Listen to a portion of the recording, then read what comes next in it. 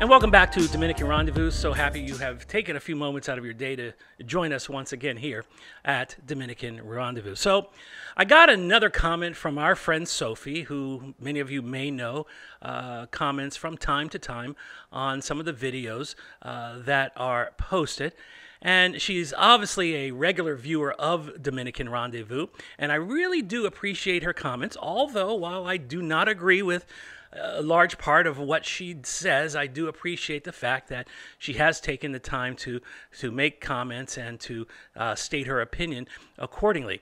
And in fact, if you do think about it, some of the things that she's written does make one sit and pause and reflect on some of the things that she's saying, especially when it comes to dealing in real estate in the Dominican Republic. In her mind, she feels that investing in the Dominican Republic is a bad choice. And so on a recent video, she left the following message, and I'm reading. So many people lost their properties during the last hurricane, but bad investment, waste of money to invest anything in the Dominican Republic, especially now. People won't travel as much as those of you who are trying to rent your condo will have a hard time, but still have to pay maintenance fees, commissions, insurance, security guards, internet collections, electricity bills, and what have you.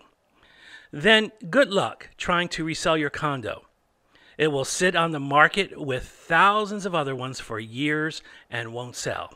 LOL. Thank you again, Sophie, for your comment. And so today, in this video, I would like to just give a response to what Sophie had written. My response is simply this. As a potential investor in the Dominican Republic, you need to know all the telltale signs of what this real investment entails, and what is a good investment and what is a bad investment. Now, I have said many times before in other videos, and you can go back and look at my playlist at these videos. I've said you need to adequately prepare. You need to study, you need to do your homework, and you need to learn to buy right at the beginning. By doing so and becoming adequately prepared, listen, you're going to save yourself a lot of headache in the long run, and you're going to learn to make a wise decision in the beginning. But as perhaps you and some of you like Sophie need to realize and recognize that if and when you have made a bad decision, and I don't know, Sophie, if you've actually bought property in the Dominican Republic and you felt that you've lost some equity or your return on investment was not made possible, but you need to know how to recognize it and how to turn it around if possible, and if maybe cut all your losses and run and move on. Look, to be able to know these telltale signs takes a few things. You need to be able to recognize what could be or is a bad investment. That is the key point. Again, as I mentioned to you in many past videos, there are some tips that you can find in these videos that will help you understand what these telltale signs are. The first one is perhaps you didn't adequately prepare and assess the market and do your proper calculations of the market. The numbers that you came across at first or that you're seeing in the beginning don't seem to quite add up. They don't figure correctly. You see, you have to be priced right. If you aren't priced right, in the end, you're going to have a problem. Perhaps you're seeing that now as you have this property, you're not realizing any equity in the property. You're not realizing any return on profit, return on your investment. Perhaps you borrowed money against it and you're upside down in your investment because you bought wrong. The loan to value ratio is not working in your favor. You don't have cash reserves because the place is falling apart. And as the place falls apart, you need to fix things. You just don't have the money to be able to do that. And then, of course, your equity will decrease as well. If this is the case, these are some of the things that you need to consider carefully and seriously. And perhaps if it becomes too much, you need to walk away. The second point is this: you didn't recognize fully that location is paramount. I've said it before: location, location, location. Buying a piece of property in an area that you think is a good area is not simply enough.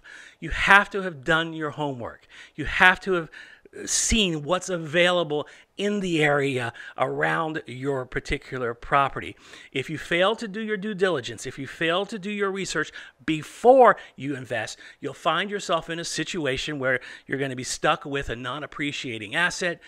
You're going to be in a place where you're not going to be able to realize good rents. You may not even have renters at all. Your place may go vacant like other places around you if the location is not again. So go back. Again, as I said, go back, take a look at the playlist. There are some videos in there that will help you with some useful advice on how to look for a good place when you're investing. The location is important. The amenities that are available, the services that are available in the area. You need to know what the vacancy rates are. I've talked about this before. You need to know how to find good tenants and good renters and how to keep good tenants and good renters. Perhaps what is the school system like around in the area if you're thinking of renting to families.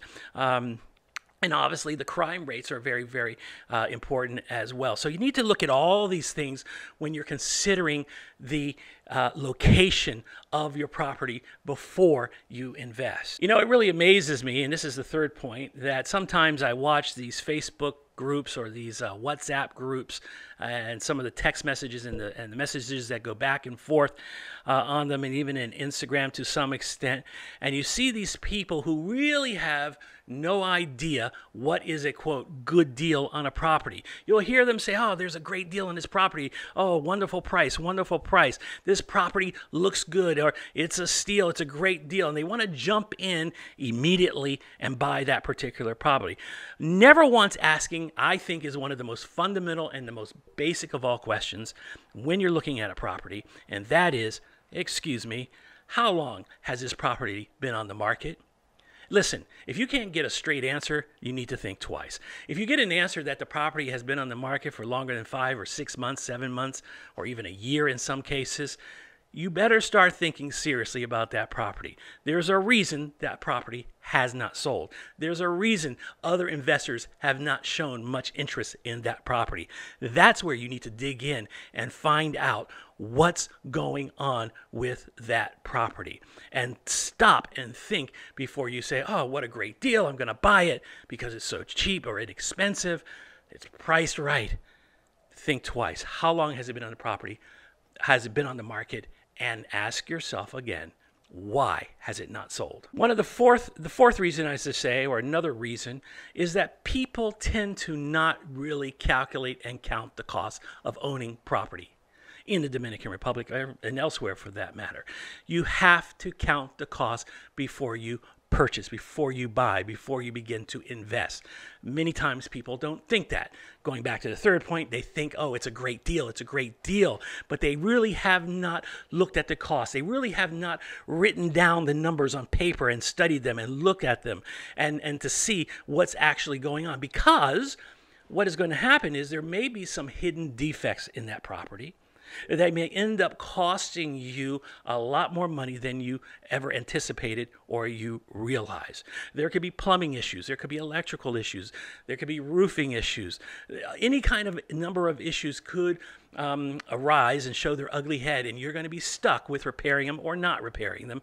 And that, too, may be a factor as to why you have made a bad investment. Fifthly, and I think is very important, and you've heard me say this many, many times, for those of you who have watched Dominican Rendezvous for any length of time, and that is you need to seek advice. You need to get good legal advice. You need to get good real estate advice from someone who knows the market, who understands the market, not just some fly-by-the-night company that just is out there, has had no experience selling in the market. You need to find an agent or a realtor that really knows what's going on and is going to advocate for you and on behalf of you. Get the advice. The reason for this is that if that title has problems, you're going to have problems. If it's not clear, you're going to have problems. You're going to need a lawyer. You're going to need a real estate professional to help you make sure that all the I's are dotted, all the T's are crossed, everything is working in your favor so that you don't get stuck with something that you cannot move or sell and make a profit later on. One final thought, and this is it. Sophie mentioned hurricanes in her comment, and she's right. Natural disasters and acts of gods are just that. They do happen in the Dominican Republic. And if you're thinking of buying a piece of property that is possibly in harm's way or has the possibility of being in a hurricane situation at some point, you absolutely need to get insurance. And that's the thing. Insurance is available. But depending on the area where you are, it could cost you a lot of money for this insurance.